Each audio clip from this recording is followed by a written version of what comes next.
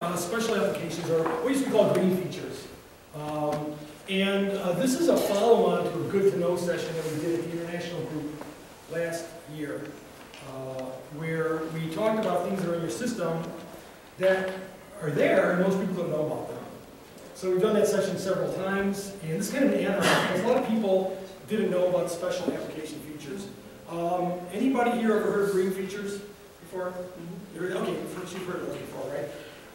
Time permitting, it depends on questions and things, but we're going to also talk about some best practices for remote workers. Unless you guys would rather hear about that first. So we're going to go through this real quick. So what is a special application, or what used to be called a green feature? The system only does so much. 700 things and 700 features, about 30% of those 700 are maintenance features. Diagnostics, and things like that. But that's still a lot of features, of which I could probably tell you right now 10 of them, if I had to name them. Even with all that, there are a lot of things that companies had that they needed to have done it, and the system didn't do it. We find that happen a lot regionally, for instance. The Pacific Rim is a big driver in some of these things as well, like the team button and things like that. So what if the system, you've got this investment in Avaya, and the system doesn't do what you want it to do? What do you do? So you could put in a request, which is called the GRIP, Global Requirement Integration Process. You go through a partner, a business partner, and you put that request in. And this really starts the process going, I call it gripe. Right? I mean, boy, this doesn't do that thing I want it to do. So what is that process? It's really called GRIP. Process is you go put a GRIP request, and it's about a 7-week process, or it's actually about a 5-week process that it takes. It's vetted all along the way. It's vetted by people that are experts, geographically dispersed, just experts on the various what you're looking to do. If it's conferencing, it has something to do with crisis alert, we'll see that in a minute. Various teams get together, these virtual teams, VT, and they review it. And at the end of the 35 days, sometimes sooner, it may be approved. If it isn't approved, there is a process for asking to go back again and reinvestigate that once again. So, but at the end of that time, it becomes a feature. Now the thing is that when this was called a green feature, you had to pay for those. And you could pay several $1,000s. Because what happened was somebody needed it, Avaya went ahead and produced it at a certain amount of expense, so they weren't going to give that away. So a green feature, and I think it's because we wonder why it's called green, probably because of the money. I don't know why they would call it that, but I mean, you got to spend a lot of money for these features. But a couple of links here, and anybody has a slide presentation will be up on our website if you want to go grab a copy of it there. So here's what happened. It costs a lot of money, right? But beginning with CM5.2.1, not the case anymore. I'm going to show you in a moment what the screen looks like. You go into your system, you type in change, or even display, just want to look at them, special applications, and up will come a 9 pages of features. And what you do to turn them on is you change it to yes. Kind of cool because you got to pay for it. Now you don't. Now it's free. Every one of them is free. Of course, there's a caveat here, but I'll get to that in a moment. So here I clicked display. Now let's build this whole thing up. So here's what happens. One of the things you'll notice, here's the screen, and it may be hard to see, but all these nodes, you decide what you want. But that big, the reason I get really big on top is that note. I'll read it to you folks, for the folks that maybe can't see it back. It's a warning. Special app features are intended to serve specific needs and are not recommended for general use. Activating one or more of these features may result in unpredictable system behavior. We're used to that anyway. Unpredictable system behavior. Please review information at the support site before feature activation. And so what they're saying is it can be unpredictable. Now some of these features are very simple. I'll show you those, where we don't have to worry. But there could be some interactions. In those cases, you will not be able to change it to a yes. You're going to have to get some permission because Avaya wants to make sure there's not a conflict that causes something really weird to happen. So are these not supportable features then? These are all supported. Yep. But they sometimes have to go through Avaya if they recognize it may cause an issue. But every one of these supported, they're good to go. Actually, what will happen, I'm glad you asked that, I changed any one of these to a yes. And I upgrade my system. It follows right along with it. So it becomes a feature on your system. When I upgrade my system, I still have it. I just want to give you an idea of the breadth of these as well. But it's kind of nice to know, right? That's where we like to talk to people, again, from last year, again today, what you can do with what you have. There's a lot of great partners here talking about things you can buy, and good stuff. But we also like to talk about what you can do without having to spend any money at all. So let's look at some of these features. One of my favorites, I have to get a life. I actually have a favorite feature. But it's crisis alert station by location out, like Paul or Lori, if you've got multiple, let's say, locations. I've got several sites. So there's a great feature called crisis alert. Anybody not, well, pretty much familiar with it? You just shake your heads. Okay. So crisis alert, for those that don't know, 911, it used to be 10 stations that I could signal. Really annoying. I never knew a phone could make that sound. I don't know what it was built in there, but flashing of lights, it's crazy. But it'll show you that somebody dialed 911, and it'll show you who dialed 911. It's nice, particularly if you have a company where you have maybe some kind of first responder, somebody in a CPR class, or maybe even a security group. We'll alert those people, right? And I always recommend the front desk, because when the first responder comes in, that person will be able to direct the first responder to the right place. So it's a nice feature. But what if you have multiple locations? So I'm at the location in New York, and I also have offices in Chicago and Los Angeles. They're all tied together, flattened and consolidated. I dial 911. Do I really want every phone all across the country to start? Actually, I would like that. It'd be kind of fun. But I mean, you know, that's me. But you don't want that. You want the guy in New York that's just ringing the phones in New York that's supposed to ring. Well, now with the special application feature, and I'm so glad they came up with this. And Larry, we've talked about this. I mean, it's crazy to think you can hit it in every phone in place rings. So here, it's right here. Hard to see, I guess, with the screen, but make it a yes. Now, there's some things, and again, I'm not going to start reading slides. Nobody wants that, but there are some restrictions, like with H323 phones, which will work, but it'll depend on how they're set up. They may actually revert to the CLAN board that it's registered to, unless you actually tell it to do otherwise. Okay. Another part, last part of this particular section, but we can now go to 750. You could really ring every phone off the hook if you wanted to. It started out with 10, and so they went to 750. Kind of cool. By the way, do you folks see a reason to have this? Has anybody implemented it in their organization today? You've implemented it? Right? Okay. But it's a nice feature, and you know, we get into things all the time about a big topic I've noticed in the last few years is 911, E911, that sort of thing. And so it is a big topic. People are interested in that. But let's maybe take it to the next steps. It doesn't cost you anything. And let's alert those people locally. I mean, as quickly as somebody can get there, that's fine. You know, like a first responder. If you've got somebody on site that can be of assistance, again, particularly at the front desk, why not use it? And now with the green feature, just alert those people that you need to alert. Okay, another one. Per station music on hold. I can create all these different music sources. And I can then just say by station which music sources to be played. Kind of nice. Now I'm going to show you something in a second. Actually, let me show this to you right now.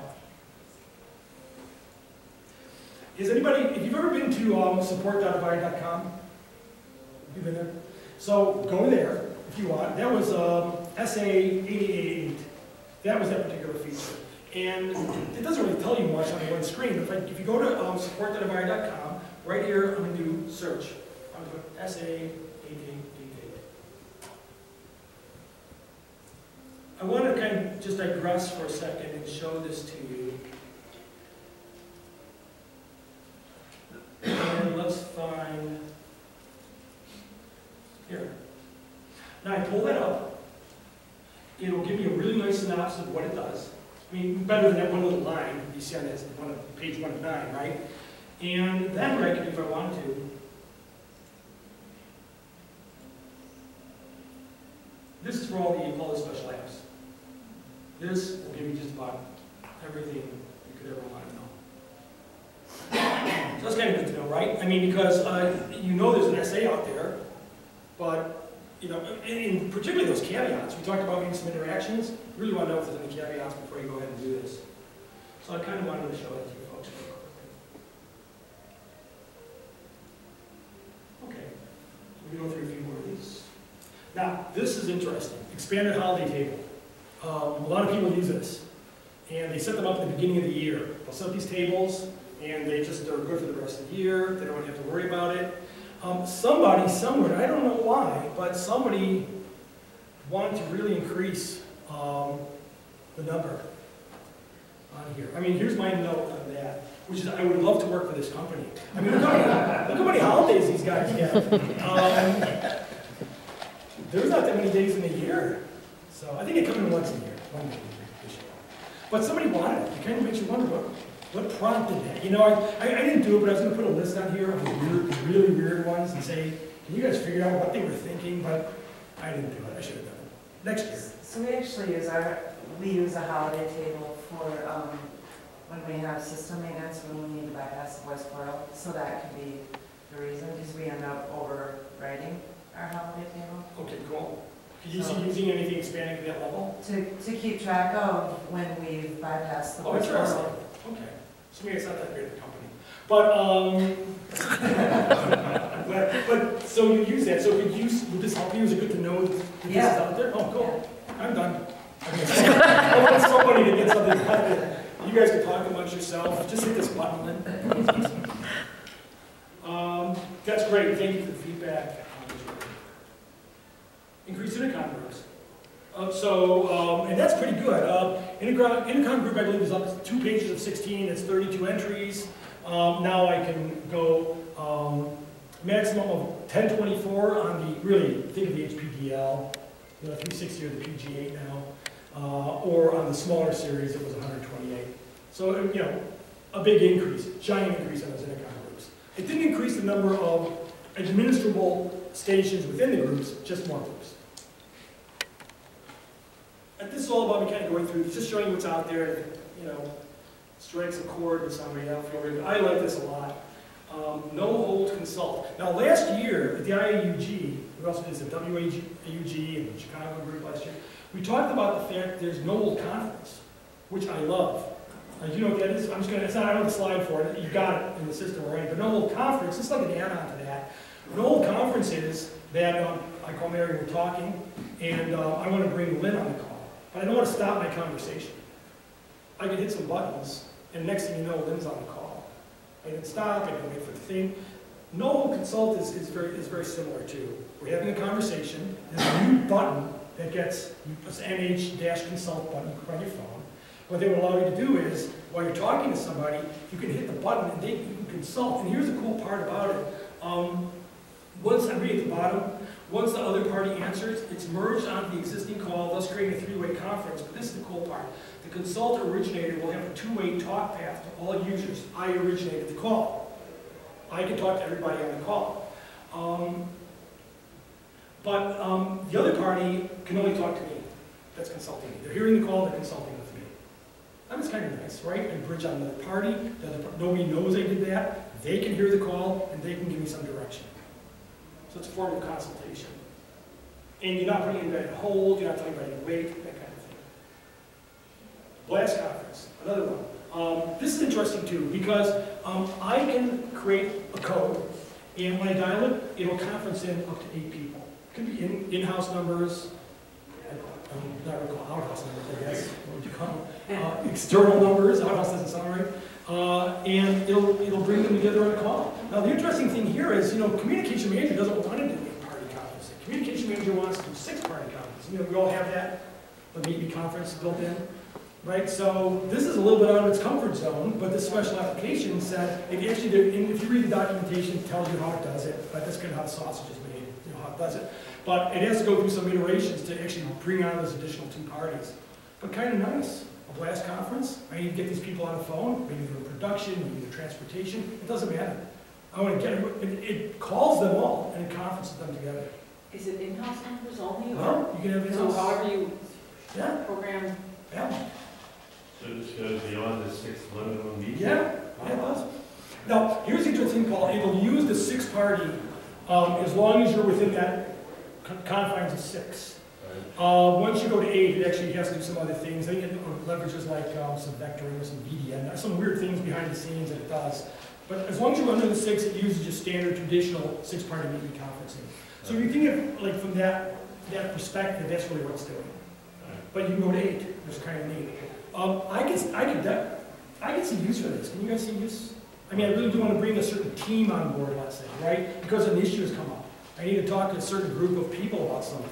Just dial the code and it'll go. Expanded public unknown numbering table, used quite a bit to manipulate the digits that are sent out. So that's been increased. I kind of bolded it. I can now have 20,000 entries in the table itself on the bigger system. That's a lot. Another one, if you have vectoring, and I think most people would have VDNs and vector steps and things like that, right? Well, how do you deal with, you have a code that you want somebody to dial, it's got star or pound in it. I'm doing a collect digit step, right, on that the VDN hits the vector at collecting digits. You couldn't, because it meant something. Pound meant I'm done, and star meant something altogether different. So now you can, if the code that needs to be dialed, when somebody calls that into that split, you can now include the star and the pound to mean what you want it to mean, not what the system normally would think it means. Because of course you want to hit that pound sign and all of a sudden end the call. So now that's now allowed. So it's a perfect name, collect literally, is what it's called. And that would be in your, you have to use that terminology in the vector stuff, to collect it literally. Like this one too. I'm not going through all 9 pages, by the way. I only picked out certain ones, but serves observe. Now, what I'm doing here is it could be a breach appearance. So I don't really care about serves observing that extension number. I want to serves observe that particular phone. You do that as well. Now, okay, I'm not going to give away the bears. Everybody's got a bear that wanted a bear. If you really want one, you have it. That's what the bear means. One of these is fake. Anybody want to just hazard a guess which one's fake? Number 3? Somebody say number 3? No? Anyone?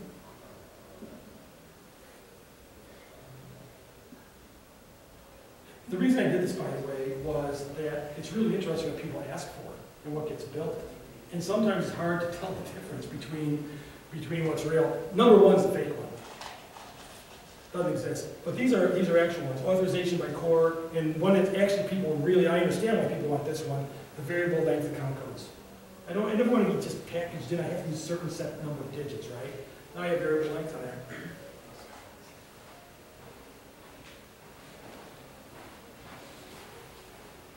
Okay, so what a hotline is, we used to call it like an automatic ring down, and we used to use analog sets for this all the time.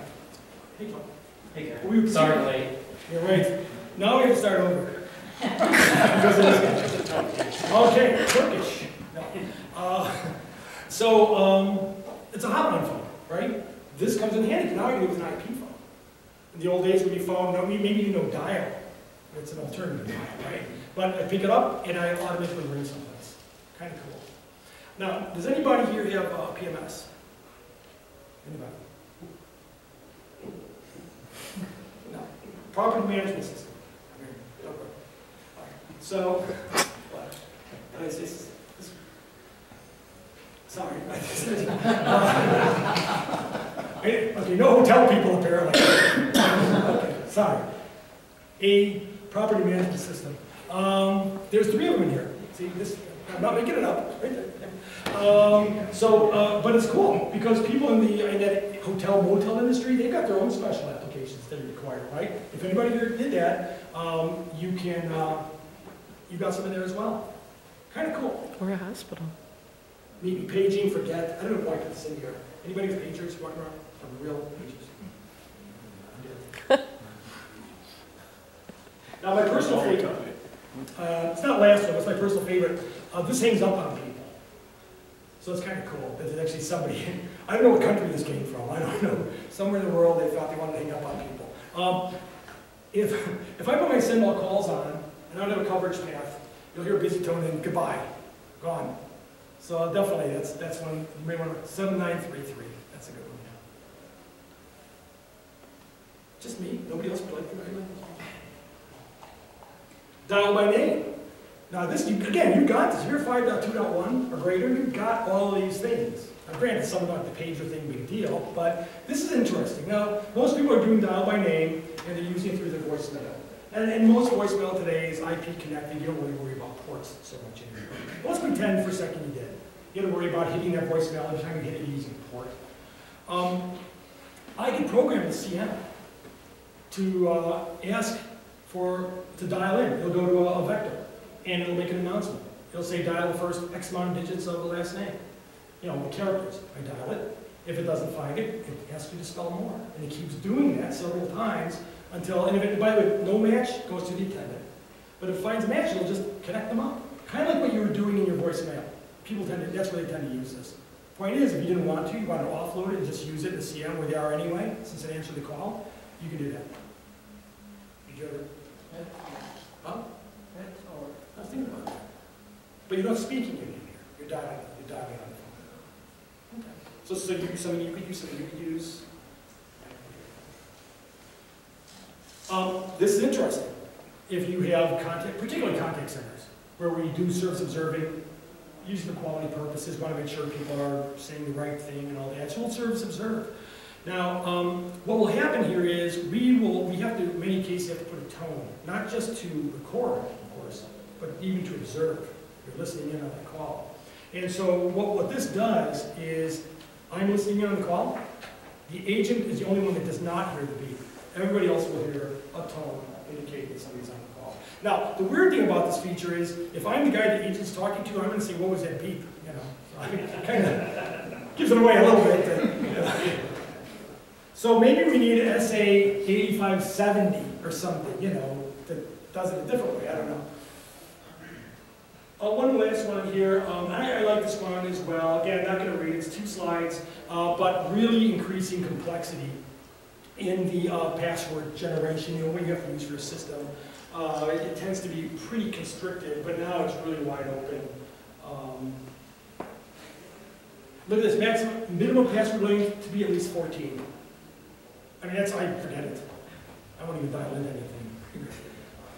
I'd forget it. I can't remember my passwords now. But so again, I wanted this on here, and whoever gets this, whoever downloads it from us, or I'll send it to you if you want me to. You can read through all this.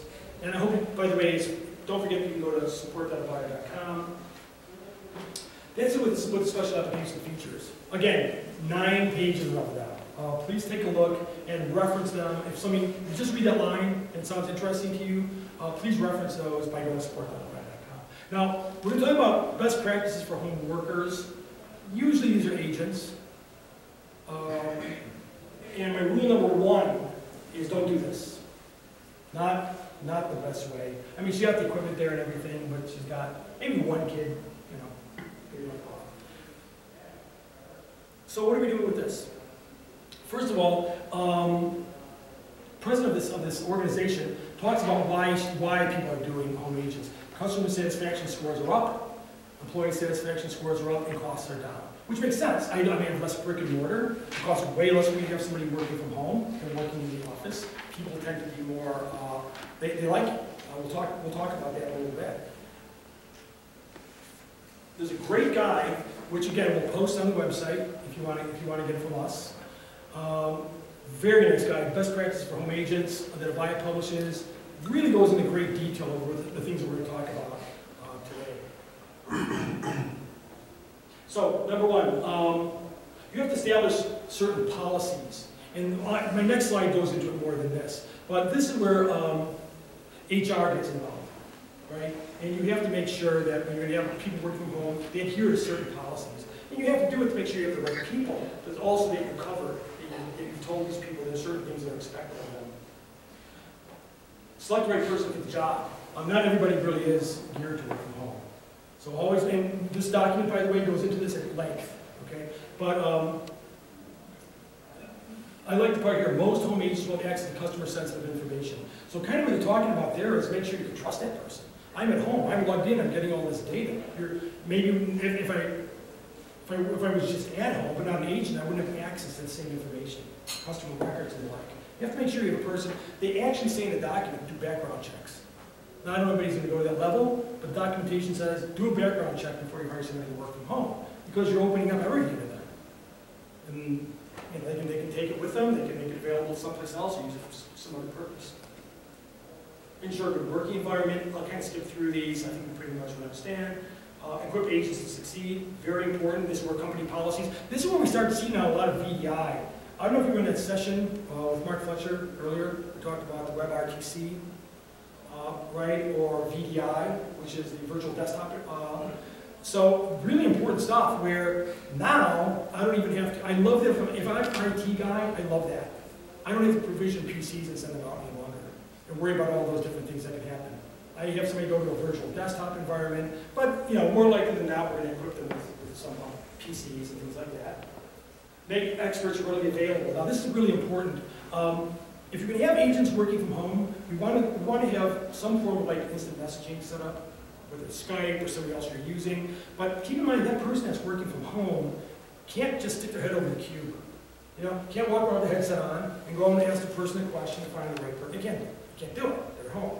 So it's a really good practice to make sure you've got some form of instant messaging available to reach out to experts. Because you want first call resolution, right? When you're an agent, you want to be done, right? Be done with it. Monitor and manage, we talked about service observe, but we also talk about reports. So if somebody's at home working, you want to make sure that they're doing what they're supposed to be doing. Not that they're watching TV, you know, whatever the case may be. So we want to not only be able to service observe, but it's very important to have those context center reports as well. And this is the documentation. It talks about these are really things HR would have to go through. Where do you get equipment set up? What kind of space you have to set up in your house? Here's a little checklist kind of thing I put together as well. Okay, so how will you handle equipment provisioning? Are you going to come in the office? You can go out there and set it up for them. How will you handle internet phone service write-offs? Kind of nice, because in this case, we'll talk about soft phone in a moment. It may be a very nice bite-sized piece that you're going to have to write off. We'll talk about that. A lot of places provide working from home as a perk for top performers. You could say for the employee of the month, agent of the month, whatever, you can work from home for the next week. And you'd really be surprised. People want that. You can actually hire people for a lower salary based on the fact that they can work from home. And it makes sense. You know, and by the way, I'll show you later on, even after hours people or night shift type workers. It's great. So I can use my home agents for Follow the Sun, you have people around the country. I'm trying to hit a couple of these that are really important. Identify the best form of telephone service and internet bandwidth, really important. And I would always say use a soft phone when you're working from home. Anything else, anybody have at-home agents and anything to add to this list? Oh. Nothing to add to lots of home agents. Pardon me? I have nothing to add, but we do have a lot of home agents. You do a lot of at-home agents? Yeah. And are you using like 1X agent? Do you make like instant messaging available to these folks at all? I mean, if you have to reach out to somebody, are they able to do that? Or? Just internally using Lotus Notes and Okay, but they have the capability, which is nice. Really important. do you have weather on there? I mean, we can roll this. The weather? Yeah. They can't get into the call center, they work from home. Okay, so that is interesting. Thank you. Awesome. So number 8, kind of like that.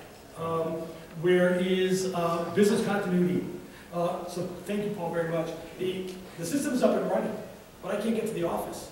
So what it does is also, I'm working from home, it wouldn't matter. But think of it another way too. So Paul has 1X agent, people using the agent program while they're at home. Think about the agent that's in the office using 1X agent on a day-to-day basis. Now to Paul's point, what would happen here is, I come into the office every day. I'm an office worker. I use 1X agent. If I could also use it on a day I can't get in, I can still work. And I'm familiar with that program. I don't have to learn anything brand new. I'm familiar with using that software. Okay, Wild West, this is just about bandwidth. We're talking about bandwidth in a second. So a typical customer calling a typical agent, correct? So what happens to that call? Right? We know this, right? This call goes everywhere. I'm calling across the street. In this case, I'm actually calling across the street.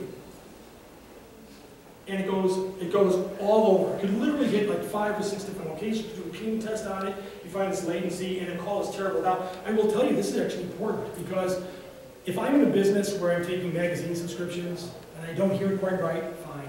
But what if I'm an ambulance service, or I'm doing something that's not really a pharmaceutical, but something I have to make sure I get it right? I have to avoid this from happening. This is terrible. That call can sound like the worst cell phone call you ever had. So there's some recommendations on this.